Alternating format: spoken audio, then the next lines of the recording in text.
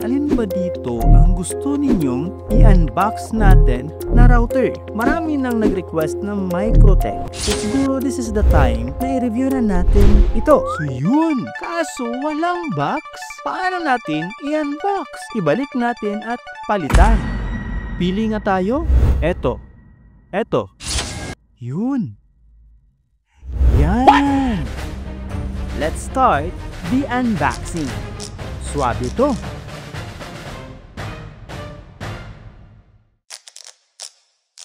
Pag-unbox po natin mga ka-IT, ang una po nating makikita is ang thank you card. Then we have this Mikrotik user manual at syempre, the Mikrotik HAP Lite itself.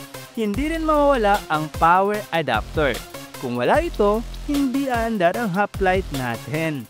This is the full hardware set ng ating Mikrotik HAP Lite. This is the mode button ng Mikrotik. It needs a bit of configuration.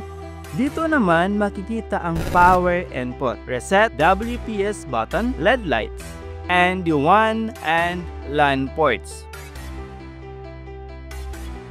The other side ng Mikrotik, wala na tayong buttons na makikita.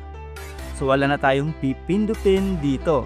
Ang kailangan na nating tingnan is the bottom part, na kung saan dyan natin makikita ang ating router, password, and Wi-Fi password. Basic configuration. To connect to the internet, you need to connect your ISP or PLDT modem router to Mikrotik HAP Lite WAN port or WAN port.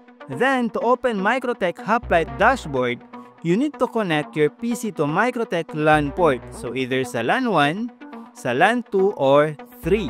Since my PC is now connected to Mikrotik LAN port 2, let's go ahead and open a web browser sa ating PC. Type the default IP address of our Mikrotik router, and that is 192.168.88.1. If you encounter this error, check kung saang port mo na connect ang iyong PC. Make sure na nasa LAN 1 po ito, 2, 3, or 4. If you see this, just click yes. This is the Mikrotik login page. The default username is admin. Sa password naman, I tried admin and blank password but to no avail.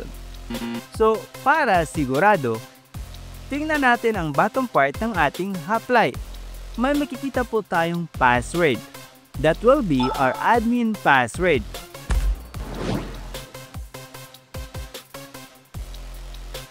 Yun, pumasok nga.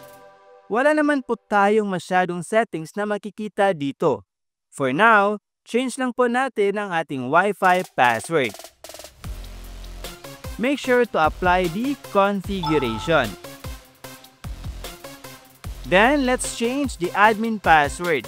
You need to input the default password first, then create your new admin password. I was confused dito mga ka-IT dahil walang save. So I just click the password, then apply the configuration.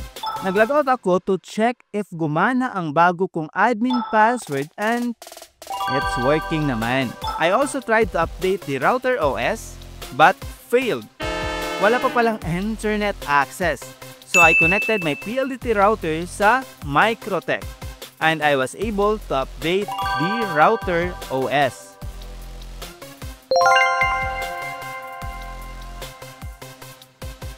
So nag-IP config po ako mga ka-IT at yan sa nakikita po ninyo, my PC is under Mikrotik subnet or the 192.168.0 network ID.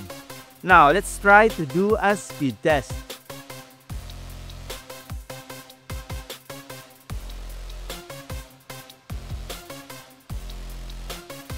Ngayon, try naman natin ang LAN 2 at LAN 3. Kung may connection din kaya?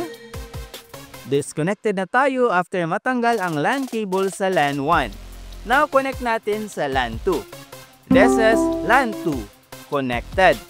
Transfer naman natin sa LAN 3. Disconnected naman po tayo ulit.